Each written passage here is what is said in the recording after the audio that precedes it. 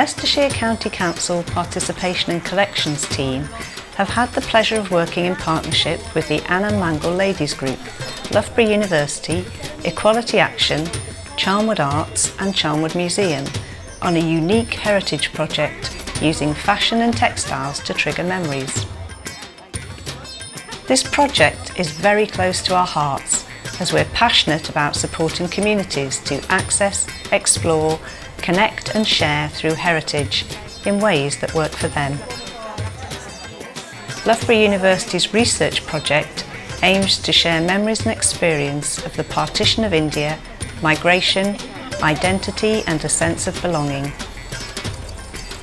The Anand Mangal Ladies group have brought us on a journey together where we've learned from each other, been challenged to think differently about how we interpret the past and share stories, and we've found new ways to work collaboratively and equitably. The Stitching Traditions exhibition began its journey with memories triggered by objects and textiles. The ladies visited the county's Collections Resources Centre. We wanted to see if our collections could inspire memories of life in India, Africa and the UK.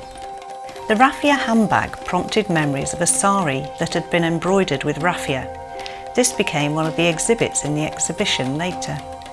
It also reminded one lady of her own wedding. She had a raffia handbag and she described how she was married in Warsaw and they all went there on the bus with her husband. Several people recognised a Laura Ashley dress. Some of the ladies used to work at Loughborough's Mansfield hosiery where they were made. One lady recalled how she had done piecework from home while she looked after her mother-in-law. She was a joiner for sleeves. The old money got people talking about the cost of things and their working lives, how much they earned each week, and how much butter and polos cost.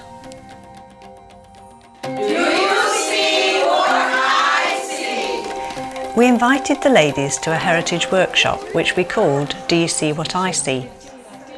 Together we explored what heritage means to them through Charnwood Museum, but also through sharing their own personal treasures.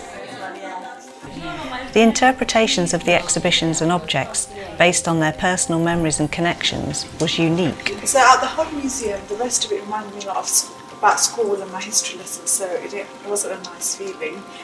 Apart from this one, I absolutely love this picture because I could connect to it straight away as it was from Loughborough and everything reminded me of Loughborough. Along with other community groups, the ladies have all chosen a personal object to feature in the People's Gallery, an online community museum with the aim of understanding each other better and respecting each other more.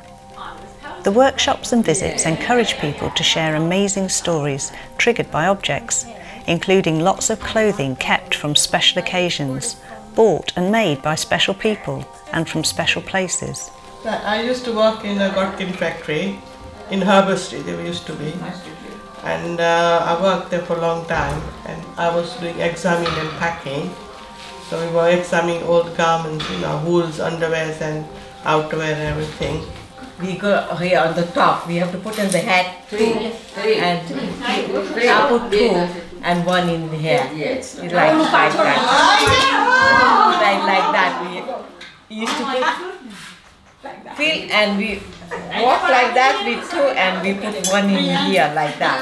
Then we hold it like that and we walk 1 or 2 miles. A lot of memories were generated through looking at and discussing what people wear, how things are made, and how textiles links to identity. Quite a few of the ladies had jobs in the hosiery trade, so manufacturing textiles was also part of their working lives. Leicester's Golden Mile has been selling the latest in fashion from India since the 1960s. The ladies went on a memory walk around Belgrave, chatting about shopping now and then. We really enjoy coming here because it's a multicultural area and you find people from all the cultures, all your friends and things like that. And it's a very friendly atmosphere here. The visit to Belgrave Road was really fantastic in terms of capturing memories and stories and getting an understanding of places of belonging for the group. We went to the different shops, they led us through Belgrave Road and taught us about why these places are significant to them.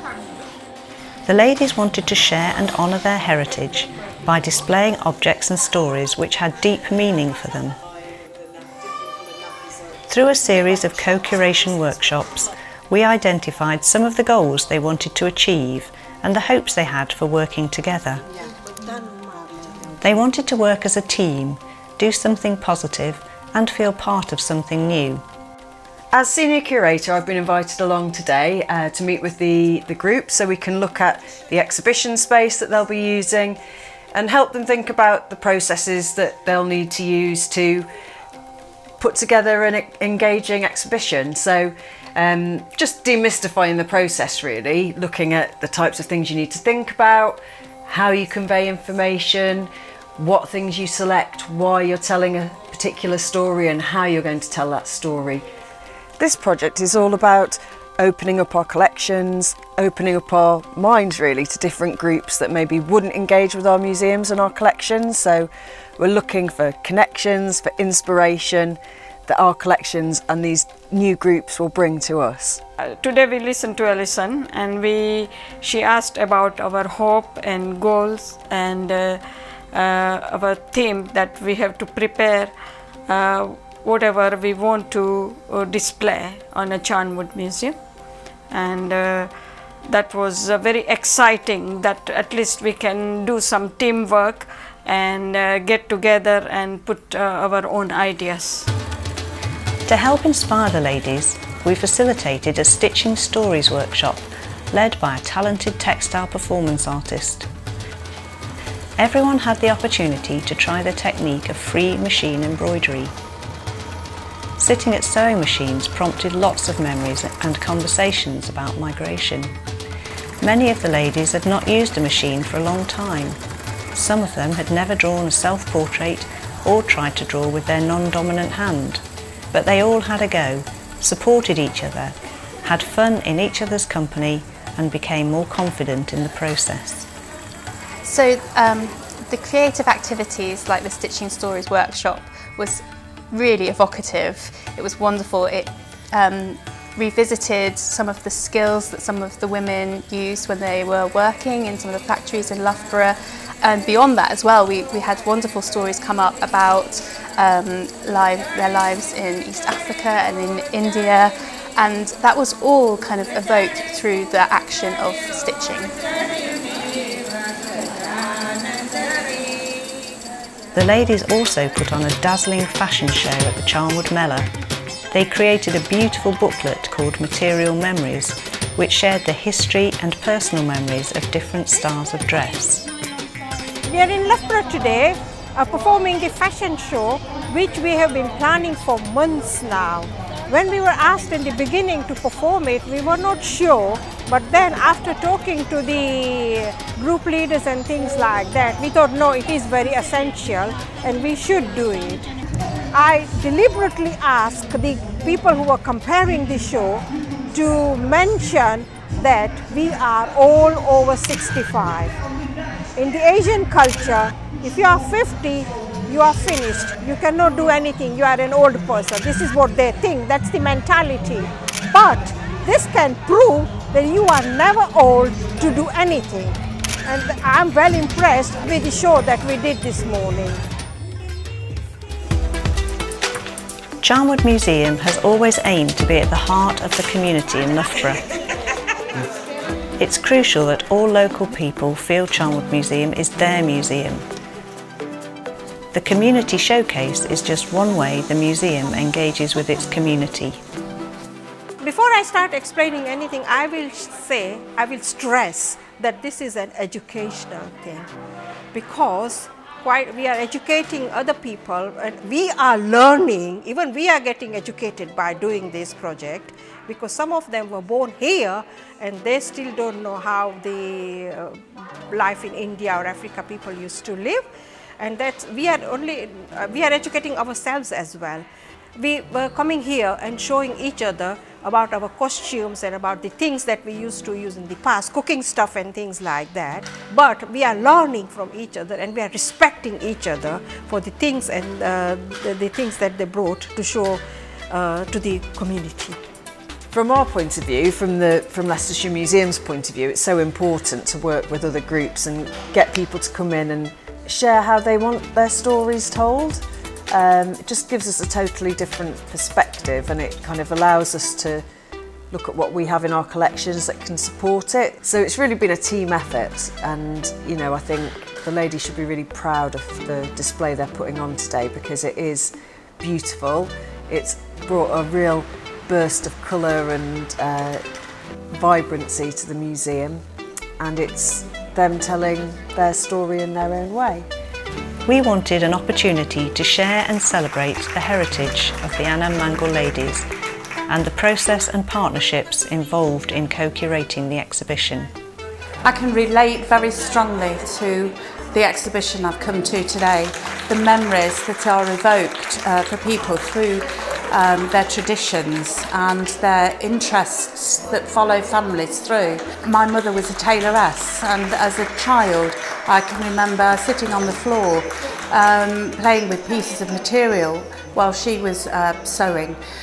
So it's evoked a lot of memories for me through passing down the traditions, and I can well understand how it has for those, and for Charnwood to be able to facilitate that in this exhibition I think is brilliant, and I'm hoping that lots of people come to see.